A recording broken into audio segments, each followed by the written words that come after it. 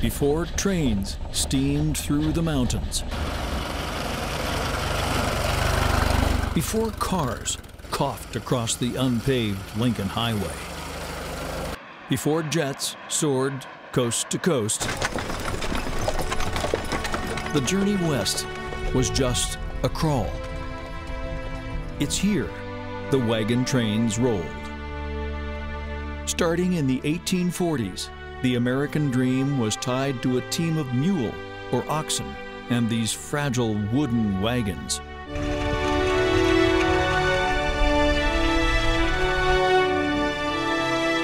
On these bumpy, dusty trails, there were no guarantees. Just to gamble and say, leave everything behind and come out here and start a whole new life, and hopefully you were going to make it, spend that 5 months on the trail and make it. And a lot of people didn't. A lot of people perished along the way. The graves of thousands of pioneers tell the story of the cost of this great journey west, a journey almost forgotten. Dust and sagebrush, tall grasses and giant forests try to steal and mask the last hints of the old trails. The traces of the wagon trains nearly lost.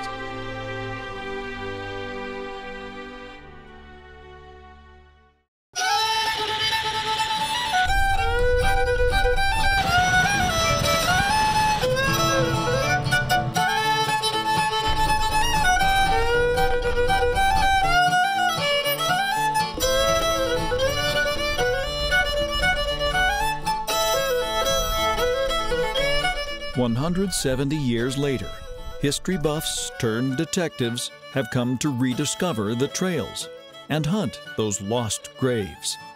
I'm Dave Crevassier, crossing the backcountry of Nevada with a new team of pioneers searching for the old trails of the wagon trains. I'm joining this team of history hunters from a unique group called Trails West. Do a quick radio check. Together, we will slowly cross a lonely wilderness. We'll literally walk in the tracks of the wagon trains and touch the pioneer signatures scratched into rock walls along the trail. It's kind of a way of reliving history and seeing history in action. On good days, they did 30 miles, and they're walking the whole way. Every view that we look at is exactly what they saw. A lot of sections of basically pristine trail. It doesn't look much different than it did when the immigrants came through, except it's been worn down by them. It's like solving a mystery, trying to locate the trails and try to retrace them, and it was really kind of a challenging operation. We'll pore over the diaries of the immigrants and see how their words reveal the lost trails. Entered a beautiful canyon, a splendid-looking place with perpendicular rocks for 200 feet. October 2nd, 1853, Ellen Burt. You can read the diary quotes in different places and know that right where you're standing, such and such happened. This has been the saddest day of my journey. I counted on this day's drive, 367 dead oxen. There are many wagons abandoned. September 14th, 1849, Pardon, Dexter, Tiffany. We'll visit the springs that kept their livestock alive and hunt for the graves of those left behind, and hear the stories that just flow out of these mountains. Was last murdered there, these Indians killed, and the rifle planted on them. We're still waiting for the rest of the story. These were ordinary people that decided to leave what they knew and go to the unknown.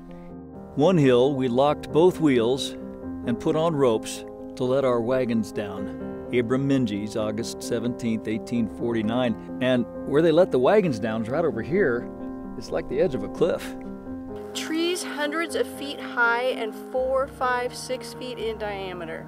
At the gravesite of Mrs. Coons, and she died in childbirth, they erected a little monument for her. The women in the wagon train took it upon themselves to take care of someone else's baby and to feed it and take it on as their own, and that baby came back when he was 80 years old to his mom's grave.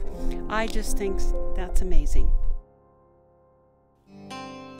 We'll see where the pioneers blazed the trails, marking trees to map their way. Plant a marker right on the Emigrant Trail and hear the story of the 40-mile desert. And we'll journey through one of the great wonders of the American West,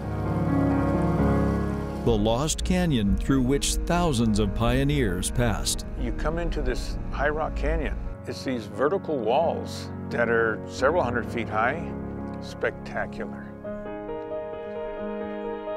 Join me as we retrace the Great Western Migration. Out here, they are saving history, hunting the old pioneer trails.